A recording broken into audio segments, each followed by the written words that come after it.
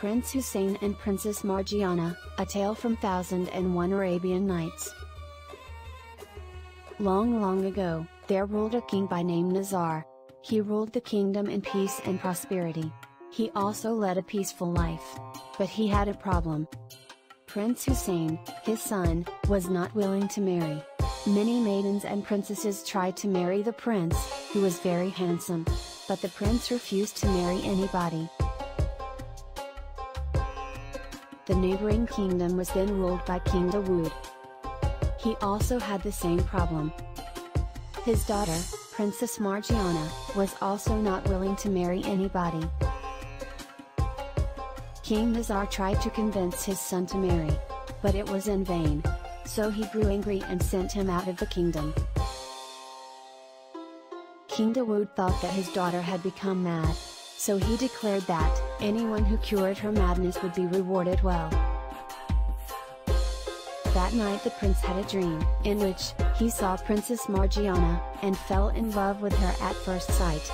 Then he woke up, and saw some fairies flying around him. They felt pity on the prince and said, "The beautiful princess you saw in your dream is Margiana, the princess of the neighboring kingdom. Go to her kingdom and marry her." Likewise, Princess Margiana too dreamed about Prince Hussein. She too fell in love with him. Prince Hussein went to his father Nizar, and told him about the incident that happened last night, and wanted to marry Margiana. Prince Hussein rushed to King Dawood and said, "I can cure your daughter's madness. I only can. But on one condition. If I cured her, you must allow me to marry her." The king readily accepted, as the prince was handsome, and willing to cure her. The king led the prince to his daughter's chamber. On seeing Prince Hussein, Margiana was amazed and said, "You are the prince I saw in my dream. I want to marry you." King Dawood sent a messenger to King Nizar, to get his consent to his son's marriage with Margiana. Nizar gave his consent happily.